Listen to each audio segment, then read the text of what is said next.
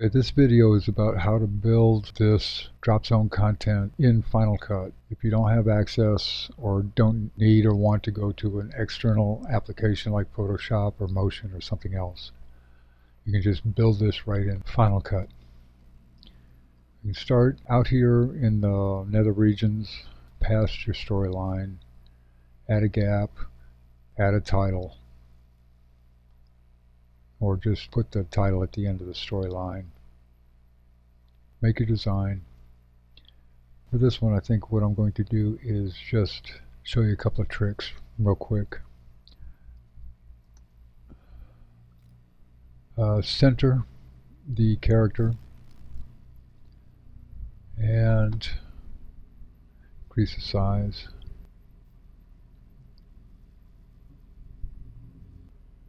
Most of the size of the canvas is going to fit in that small area of the patch, so you can keep that in mind as you're designing for size. I'm going to duplicate this. I don't really need to duplicate it, it's just that it's already set up for centered and the font size, and that makes it more convenient. And align it and disable it temporarily. And to keep this short, I'm only going to do this once, so I'm going to go in and find a Unicode character. I already have these set up in my favorites, and since the text is selected in the canvas, then double click to insert the Unicode character. I'm going to disable the bottom one now and change the font for something scripted looking. Okay, that'll do. And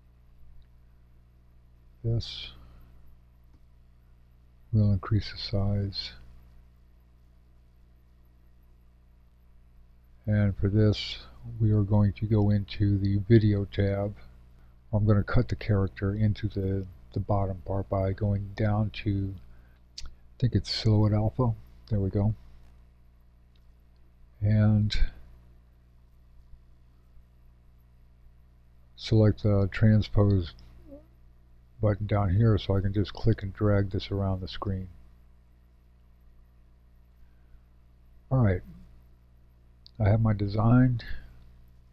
Scale back the dot somewhat. Text.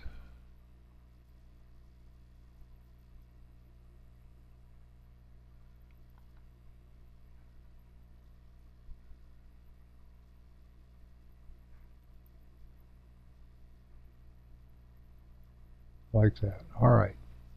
So now what I need to do is make this a compound clip, because that's the only way I'm going to get both of them into the drop zone. So with both of them selected, Option G, and I'll save this.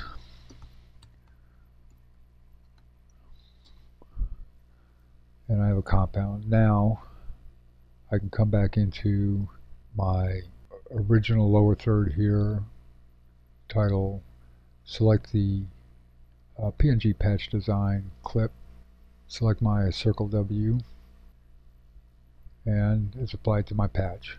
Apply the clip, and my logo design has been applied to the patch. Now you can do this design for like all kinds of things, but just keep in mind you want to keep it black and white. If you go with a black design, you might want to change this here from design white based by offsetting it to be black based.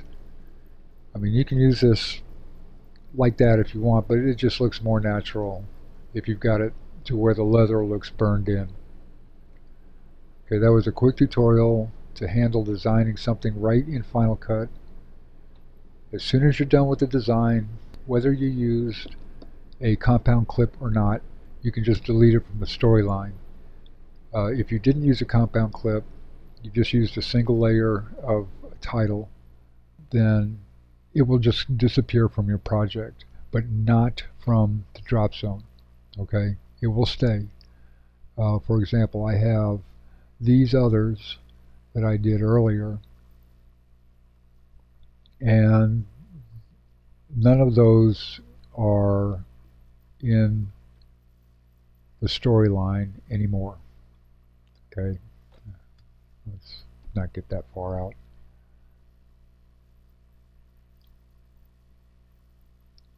So that's a quick and dirty way to create these little patch designs in Final Cut. I hope you find this useful. Thanks for watching. I'll catch you on the next one.